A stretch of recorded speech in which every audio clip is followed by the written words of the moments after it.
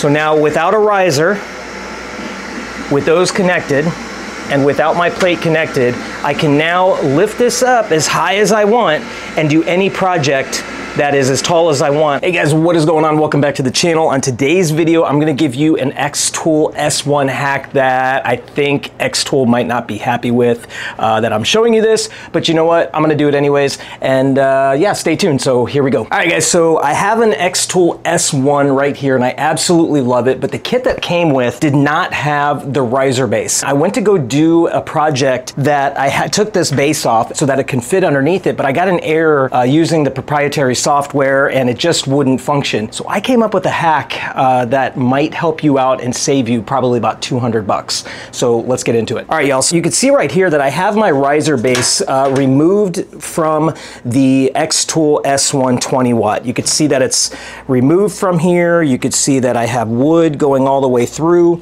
and I have a little bit of a piece that rises up on each side. For some reason, this is just a hair lower, but it's okay. So what I did was I removed these. What you're gonna have to do is remove all your screws. There's 1, 2, 3, 4, 5, 6, 7, 8, and I believe there's these up at the front and the back. So you're gonna have to have that removed. If you come over here and you look, there's 1, 2, 3 pieces that need to connect to be able to make this function.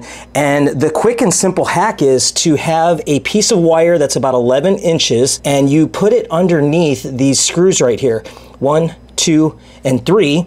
This one's removed because I'm going to show you what happens when you don't have this connected. So let's go back to the project. You can see right here that I have my logo in this area. Right now my laser's up at this point right here. So what I'm going to do is I'm connected to the S1 and I'm not doing any crazy videoing or anything like that, screenshots. So what we're going to do is let's go ahead over here to process. Framing works fine. So let's go ahead and hit framing.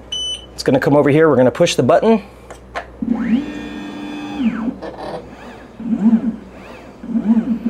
And everything seems to work fine. But what we want to do is let's come over here to process and let's go ahead and hit the start function. All right, this is the error that you get, the base plate or riser base exceptions. It is not properly connected. You got to go ahead and somehow set this on your machine, and that riser is $200 extra. So if you don't have that riser and you need to do something, a project that is literally, you know, 1.5 inches or 2 inches, you can't do it unless you have this riser. Well, I'm going to show you how you can. So we're going to go ahead and hit confirm. Then we're going to come over here, and like I said, I already have these two connected with a piece of copper wire, and you can see right here, this is loose. I did that on purpose because I actually took it off. So I'm going to go ahead and screw that back in and show you real quick. So I'm just using the same screws that come with the machine, and I'm going to leave the little washer that's on there, and that's going to kind of help to grab that piece of wire. So now you can see that this wire is connecting all 3 of these screws together. And you can see I don't have a riser plate or anything. So let's come back over here to, I think I have a piece of wood underneath. Yep, so this is where it is right here. I'll stop it real quick, but we're gonna go ahead and hit start. Now look at the error that I get. Please close the lid before continuing. Let's go ahead and do that. Let's confirm. Let's go ahead and hit process again.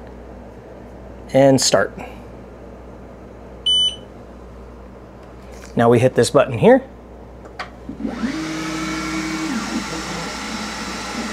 And there it is.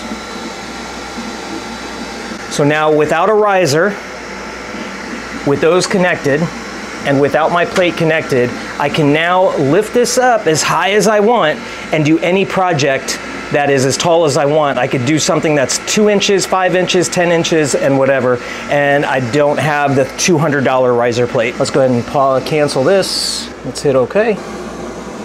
And we are good to go. So again, without the riser, just have a piece of wire that's connecting these 3 screws, and you should be able to now use your Xtool and raise it up for pieces that are a little bit smaller. I meant taller. So might be able to save you a couple $100 by doing so. Again, I don't think Xtool is really going to be happy with me with doing this video, but you know what? I might save somebody a couple $100 or in the last minute pinch, because I was in a pinch. I had to do a project that I really wanted to use this Xtool and I couldn't do it, but kind of figured this out. So, all right guys, if you like this video, give it a thumbs up. If you're not yet subscribed to the channel, go ahead down, subscribe to the channel, hit that big black bell button. That way you get notified of all of my newest videos. But until that next video, make sure y'all do one thing. Stay awesome. We'll see you in the next one. Bye.